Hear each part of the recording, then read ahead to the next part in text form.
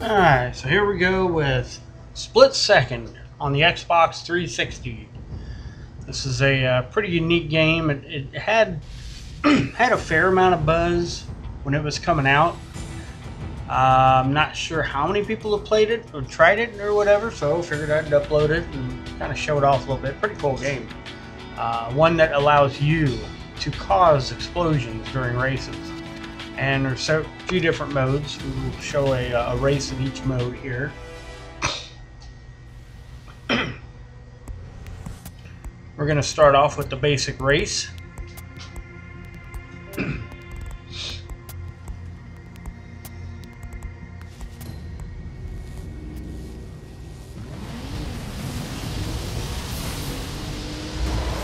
First thing you'll notice, I think it's kind of cool in this game, how some of your stats, like laps left or whatever, is actually right below where your car is. So instead of looking on the edges of the screen, it's like right there. You see that meter that's filling up underneath the car. That is, you fill that up by doing things, kind of like if you've ever played the Burnout series of games, drafting other drivers, doing drifts, things like that. Whenever you have at least one of those 3 sections filled, you can cause some kind of an explosion or something to vehicles in front of you.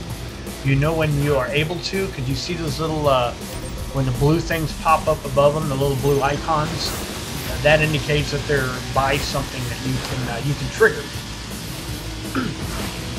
Now another thing that's also cool here is not only can you cause those little ones, if you fill up your meter completely,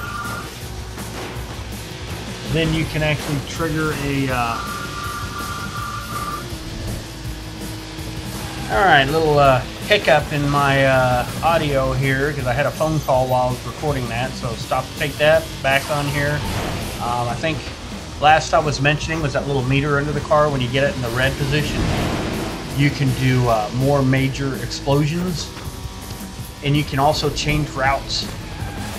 Each track has certain places where you can cause an explosion big enough to completely change your route, and I did it right there.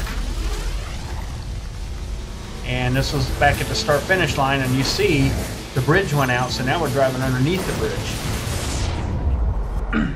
And caused a wreck there, caused a double wreck, wrecked myself. Now sometimes you can use those route changers to destroy people ahead of you. On this track in specific, there's the control tower when you get down by the airfield area, the airstrip. And if you change routes on that one, the control tower will like fall down, and then you'll be driving actually on like the runway, and then someone else can cause a major situation where a plane comes crashing onto the runway that you have to avoid. Really cool. I mean, I do love the fact that you can cause the explosions. So when you're behind, you can catch up. When you're ahead, you need to be wary. In most cases, there is some kind of an audio or visual warning.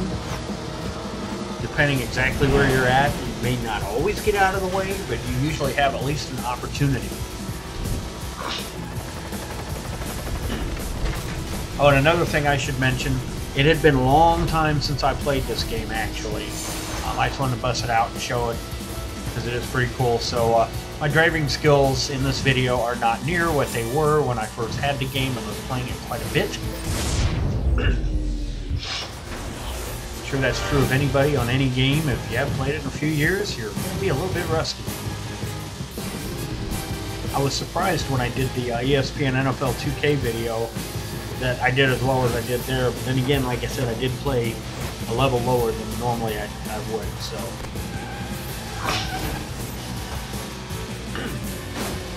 I just think in racing game, drifting is one of the hardest things for me. I know it's easy for some people. I can never get that quite down.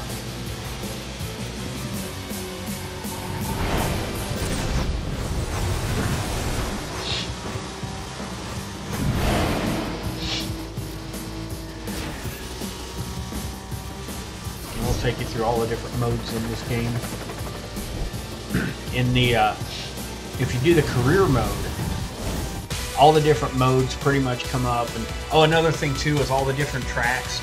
On this video that I'm doing, I pretty much stick with the downtown and the airport tracks. I'm just a little more familiar with them, and I am showing you the modes of play. But there's several other tracks to pick from or whatever.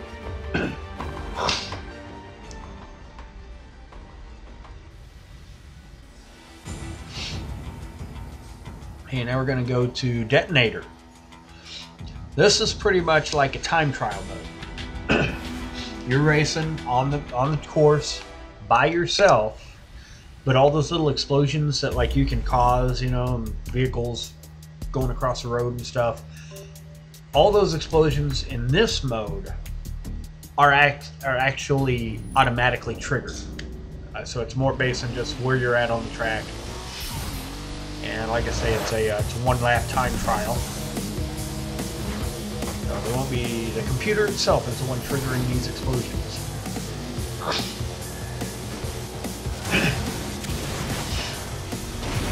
Like that.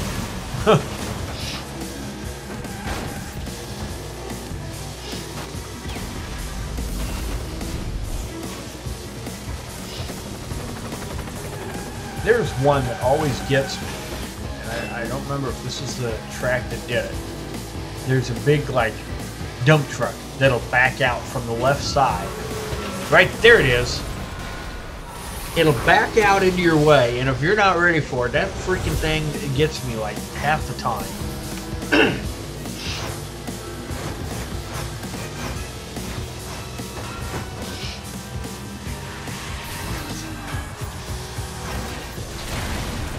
Pretty mighty destruction there.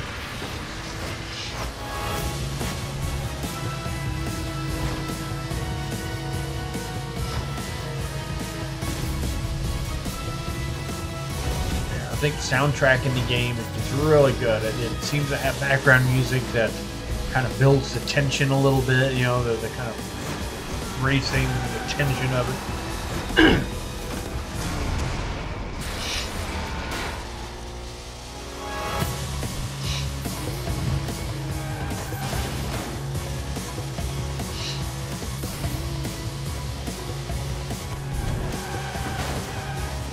I might start playing this game a little more again, because it really is pretty fun.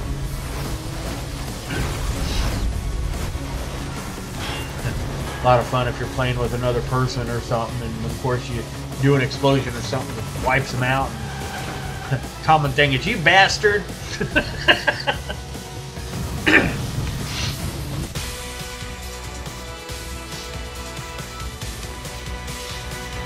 There's decals on the car. You can unlock different decals and like put them on the car. They're for like certain awards, kind of like in-game achievements, really.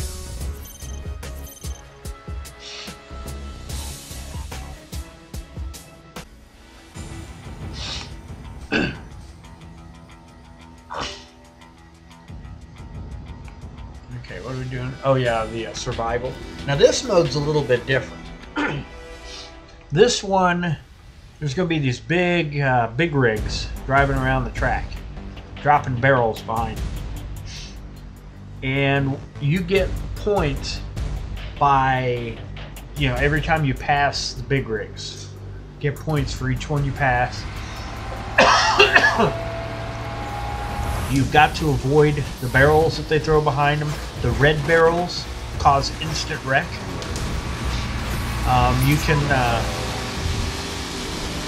You can revive yourself and keep racing as long as that timer is going. The thing is, once the timer hits 0, the next time you wreck, you're done.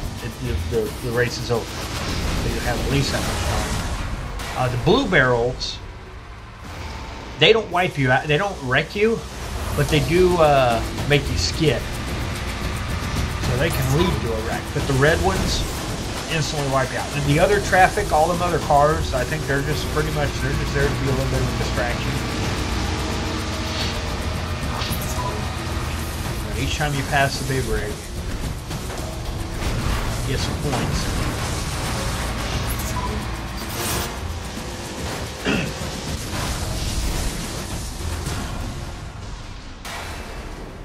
The game has some pretty good wipeouts in it, that's for sure. You know, it's if you like the Burnout series of games, this game you could say, I mean, it's a different developer and everything, but you could see the relation between this game and like the Burnout game.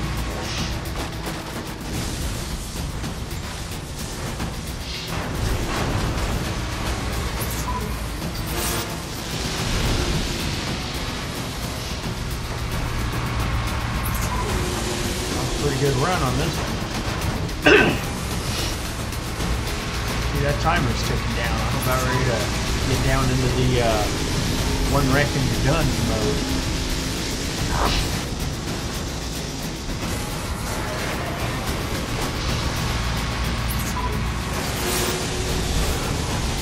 Oh yeah, it looks like too, each time you pass a rig, you get a little extra time added on the clock. We're in sudden death mode. Next wreck and it's over.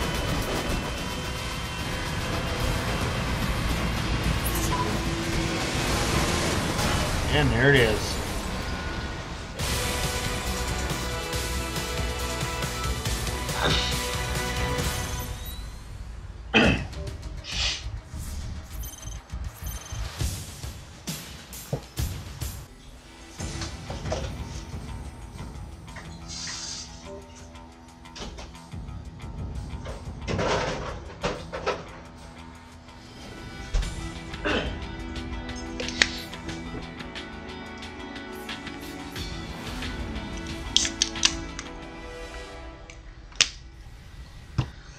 Alright. I was off getting a drink there while the video was going. Oh wait, Airstrike. This one's another real unique one. Got a big like military helicopter shooting missiles at you while you're racing. That helicopter there. Now you'll see indicators come up on the screen right there. Approximately, you know, where as far as left and right on the road the missiles are going to strike. So you can prepare a route. As you progress, it goes from 3 missiles, 4, 5. You know, eventually you'll have waves of like 7 missiles. If you get hit directly by one, it causes a wreck. If you hit the explosion as you're going by, so I did just a couple of them ago there, it'll make you skid a little bit. It'll make you out of control. And if you're out of control and then you run into another explosion, that will count as a wreck.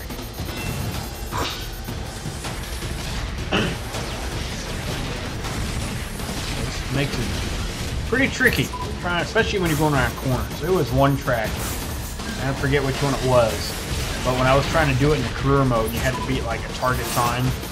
There was this one corner you have to drift around pretty much, but I always had the missiles coming at me on that corner, and I just would always wipe out. One of them always got me.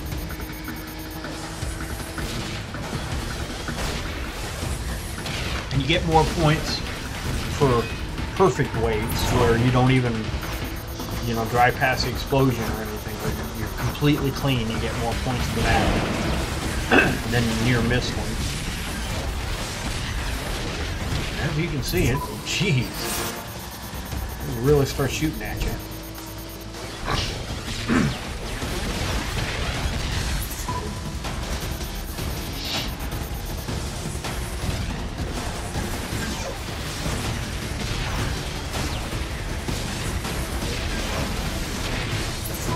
Definitely a real unique mode. A lot of action. Always something going on. You get your little breather period in between waves. Kind of collect yourself, but before you know it, here they come again.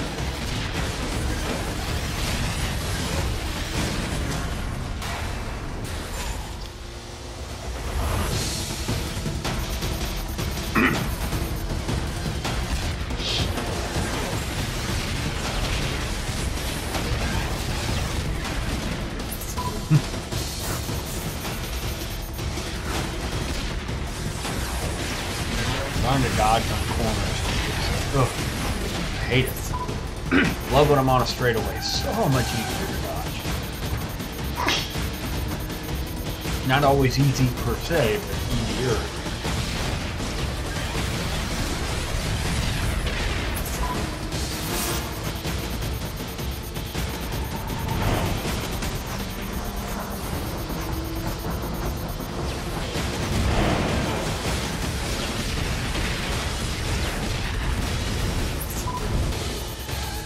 a little better on this track than I anticipated, being out of practice. Woo! Oh.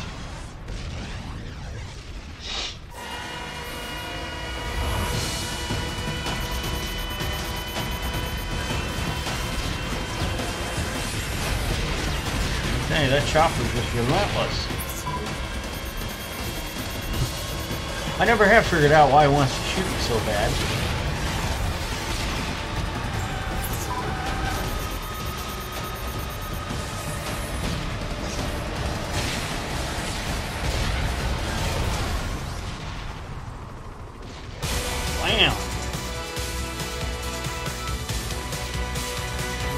Bam! And that's the game.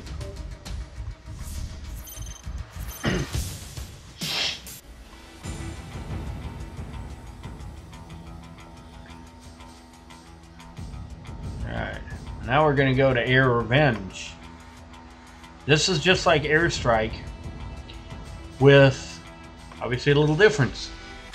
On this one, by dodging missiles, by drifting, doing jumps, whatever, you know, you build up your meter, you can deflect missiles back at the chopper, and you're trying to knock the chopper out of the air on this one. Being that I was a little out of practice and I forgot exactly how this mode worked, this will take me a little extra time than I anticipated. Also, you will see I did have an issue. There's several times where I'm trying to build up the my meter all the way up to the red, because if you deflect a missile back and you only blue, it's kind of like in a normal race where a blue explosion isn't as big, isn't as deadly. You know, you deflect it back and you only do so much damage. But if you get that meter filled all the way up to red, then, you know, you deflect it back, you do more damage. And you're going to see on this several times I'm trying to build that meter back up to red, and I wreck. Every time you wreck, that meter goes back to nothing.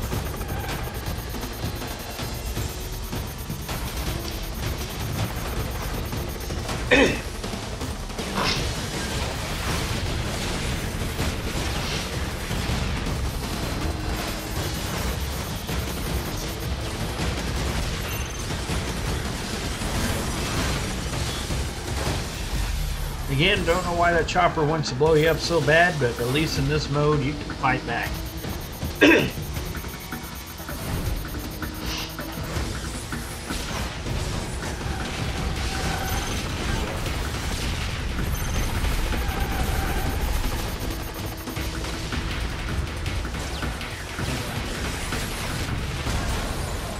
See?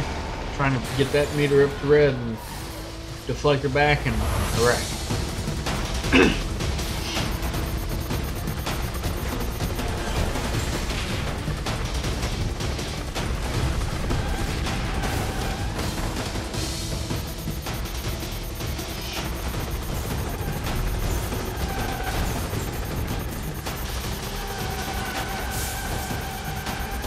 Trying to catch drifts wherever I can. Then I run into stuff.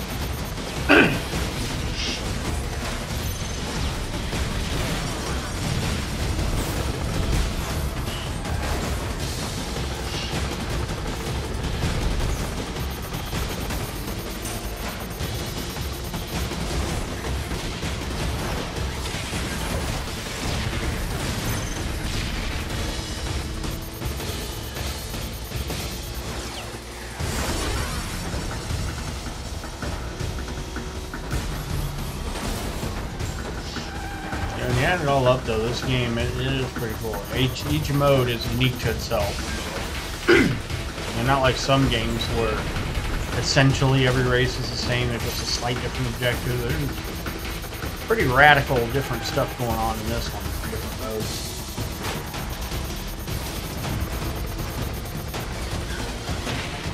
I mean, Detonator and Race obviously are very similar, other than racing other drivers and not racing other drivers, and the one that we're about to do, Eliminator, that's just like a race, except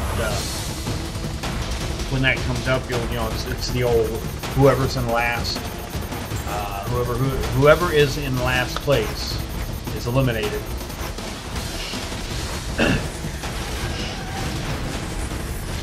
Mix it up with this airstrike and air revenge and survival modes. And pretty good variety.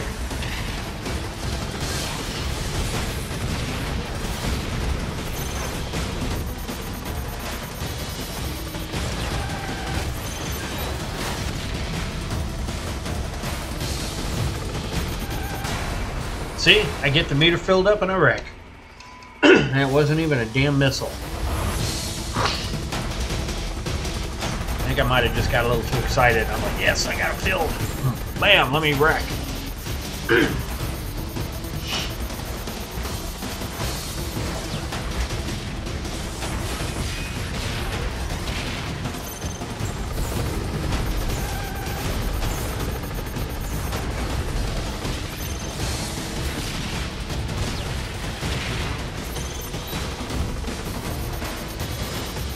Alright, I got it filled.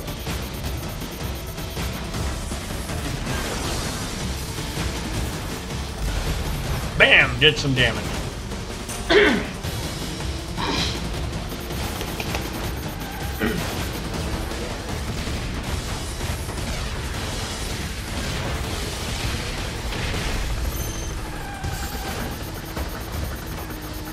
Yeah, back when I was in practice on this game, and that helicopter would have been knocked out of the sky by now, especially at this difficulty on this stage. That helicopter was gone. One thing was out of practice on the driving and the physics, and the other thing was kind of out of practice on exactly how the mode worked. You know, before I made the video, I just did like one basic race just to make sure I wasn't completely going in, not warmed up at all.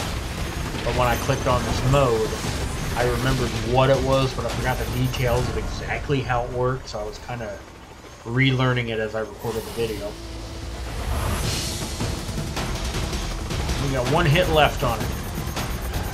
On this one, I am just going to get it until I can deflect any missile and take care of business. And of course, wrecking is not going to help.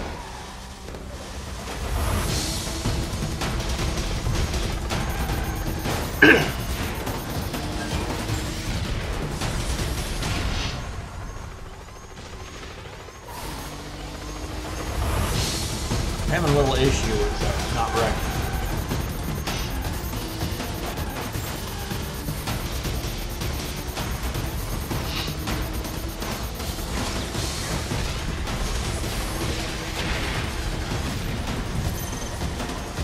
There we go.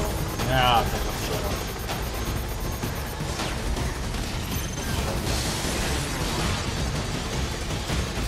There it is, finally.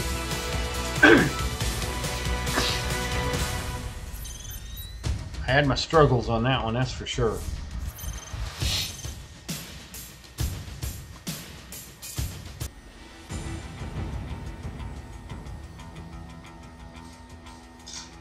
Now we get to elimination.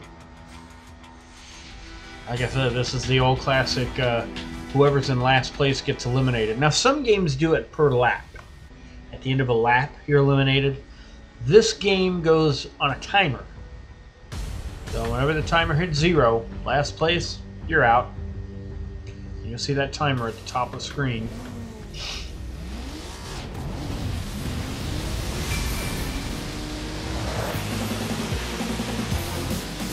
There you go, timer's counting down. Do not want to be in last place.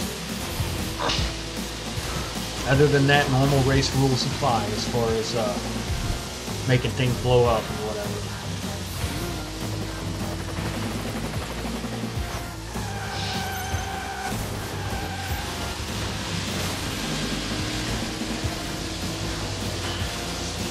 "30 seconds elimination."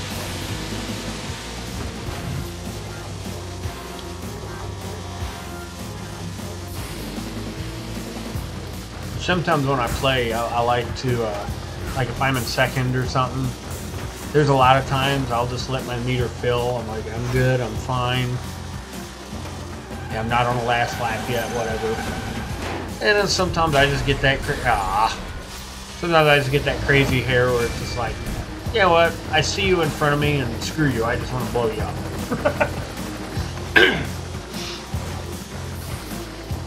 Now, typically, though, if I am saving it and I do get the red meter filled up, when I get to change routes, 9 times out of 10, I'll do it. Those are just fun. Let's see, now we only get 20 seconds to the next elimination.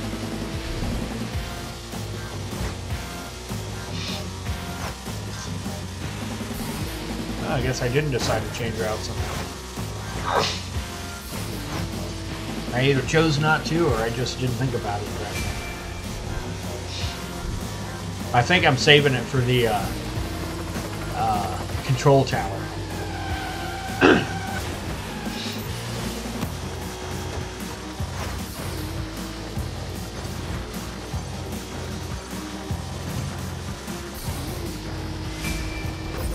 Yeah, there it is. Here comes that control tower coming down.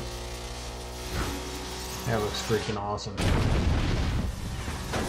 Triple wreck. Rawr.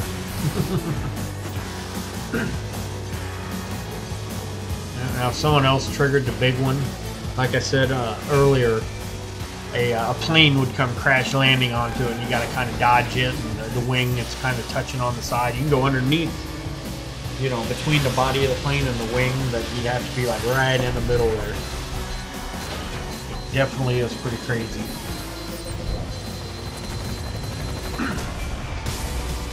And now I'm eliminated.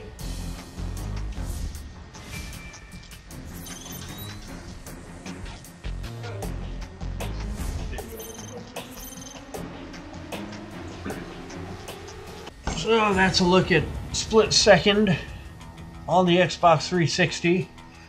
Pretty fun little game. Like I said, I'm surprised I haven't played it as much in recent times as I have before, but there you go.